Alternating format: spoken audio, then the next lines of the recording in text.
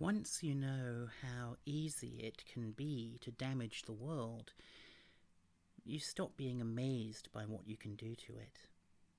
A child starts a fire and stares into the flame. The troops are marched onto the beach and told to look away. It's all the same.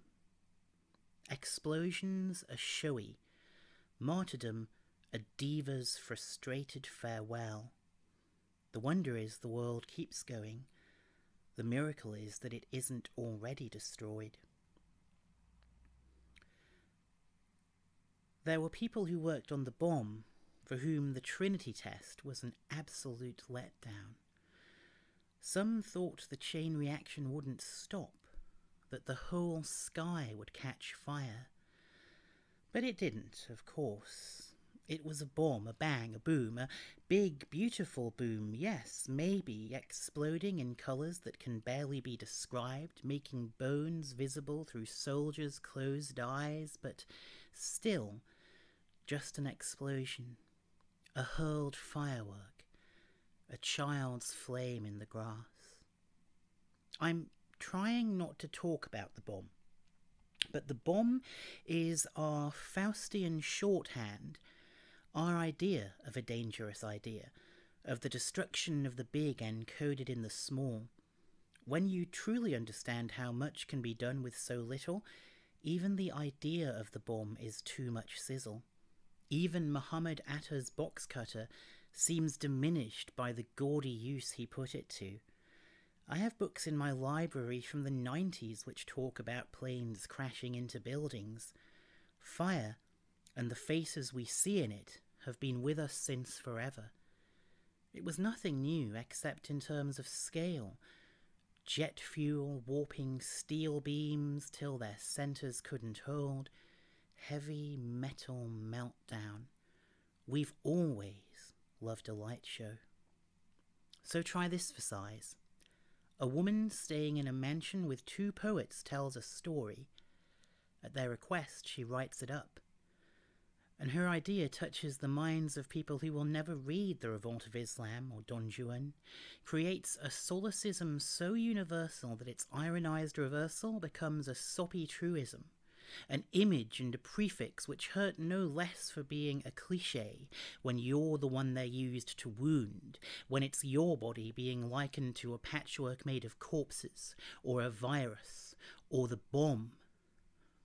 Or consider a more modish idea. Stochastic terrorism. Words spoken to a webcam or a microphone or written in the pages of a paper which are intended to inspire non-linear atrocity. No direct instruction given. No official targets named. No paper trail beyond the words the killer quotes in his manifesto or paints on the side of his gun, which can, of course, be disavowed when traced back to their author. A cute racket if you lack the guts to get your knuckles in the meat, but not the cutest. After all, somebody needs to hear it. But you can scar the world with less than fire, with words no human ear will ever hear. Well, not words exactly. There are languages which are not speech, but something beyond and before it. And if you can learn to shape things in these languages, then you can call them out in empty rooms and watch the carnage on the tube. And the very worst of it is easy. You can almost do it without thinking. In fact, that's when it's most easily done.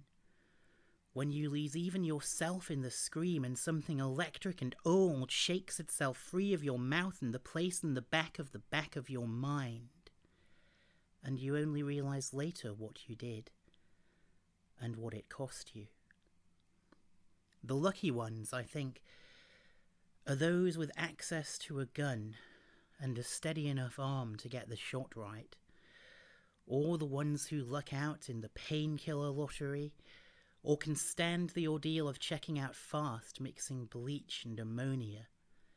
The unlucky ones have to live with it, trying to trap our thoughts in cages made of chemicals or music, wincing when cheap sci-fi authors turn a glimpse of what we've seen into a Hugo or a movie franchise, reminding us of why we stick to literary fiction.